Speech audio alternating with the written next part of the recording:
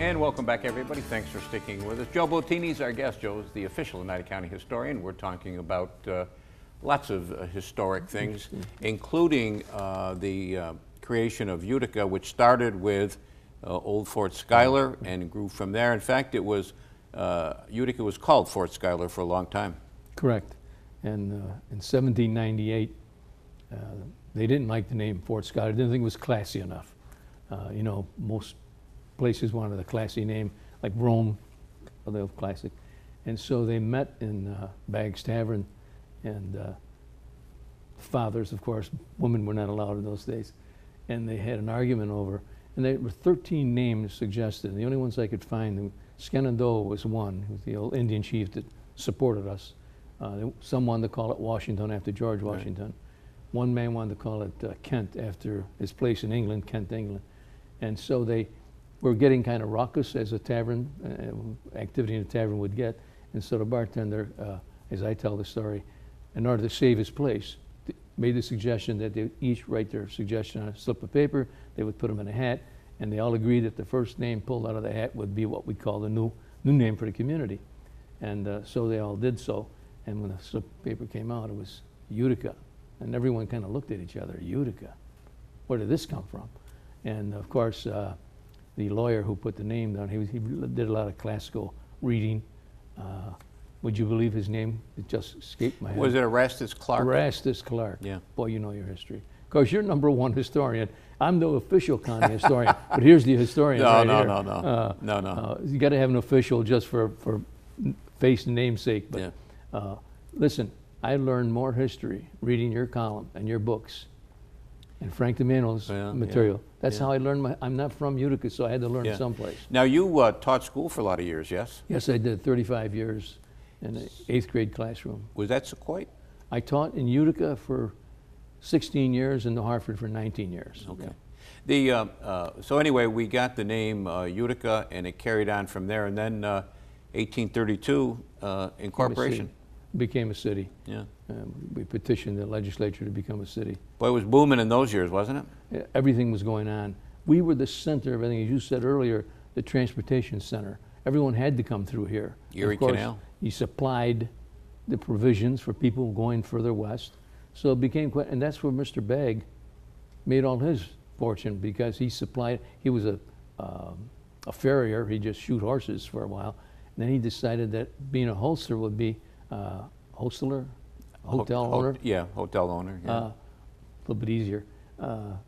Would be better for him, make more money. So he put up the hotel. But the people just flocking through. And Bagg's Hotel, a lot of people get confused. They think that the building that is down there next to the Children's Museum is Bagg's Hotel, but that's not. Joe, this really irks me, because I'm down there quite often when visitors come through and they say, is that the tavern? Because there aren't any historic markers. I've been trying for 8 years to get the historic markers put up. You need that. It's important. And that building is the Proctor Memorial Building, put up by Mariah Proctor, 1933, for in honor of her husband, who had died in 1920. He was the last proprietor of the Bagg Hotel, the Bagg Tavern. And so she put that up. And it's a one-room building. It's a gorgeous building, and sat empty for so many years. You and I discussed this before, that a purpose for the building needs to be found in order to maintain the building.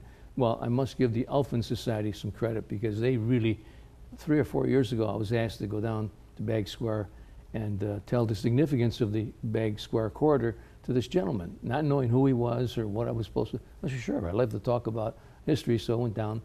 And long story short, he was the representative from National Grid, and they got a $250,000 grant to restore some of the outside part of that. So the Elfin Society became the receiver of the grant. One person couldn't, you know, a single person can't get grant money. And so they oversaw the restoration of the lighting, and what a job they did. Jerry Loomis was the Elfin Society. Great job he did. Of course, I was a little upset that they used stamped concrete instead of real brick like original. I wanted everything original put back. And so we fought over that a little bit.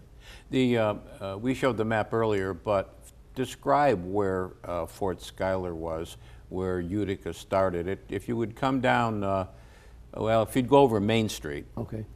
From the Union Station, the train station, everyone knows where that is. You go east a block and a half, and that's where it is. It's behind what is now Pacemaker Steel. Used to be the Charles Millard building. And oddly enough, we had, I met with the county engineer there. Mr. Pacenti is really on board trying to get a commemorative park built there that I've been wanting for so long. He now calls it my park, and I keep telling him it's not my park, it's Old Fort Scholar Park. And the engineer agreed that's where and it's county land. It's just a little traffic island right behind Charles Millard, perfect for a little commemorative park.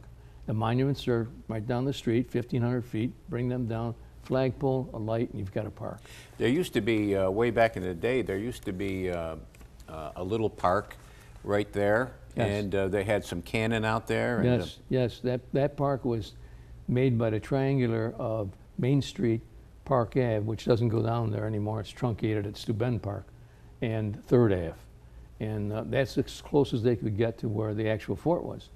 And they had a cannon on each corner, and they had 2 monuments. The Oneida County Historical Society, which is now the Oneida County History Center, I better get it right, you're on the board and I know you.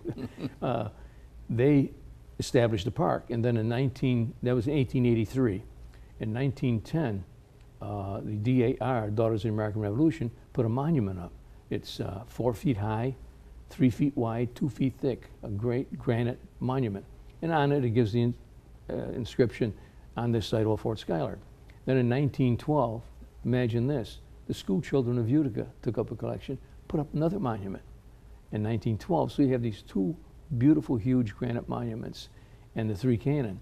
Well, when Route 5S went through, it displaced the park, and they didn't know. I don't know who did this, but I'd like to find out because I'd hit them over the head with a hammer. Didn't know what to do with the monuments. They just placed them down at Bagg Commemorative Park. And now those monuments are sitting there saying, "On this site, Old Fort Scholar," and they're off. They're off about 2.5 blocks. It doesn't mean much to a lot of people, but in history, you have to be specific. When we come back, we'll talk some more. Joe Bottini is our guest. He's the Oneida County historian. Short break, right back.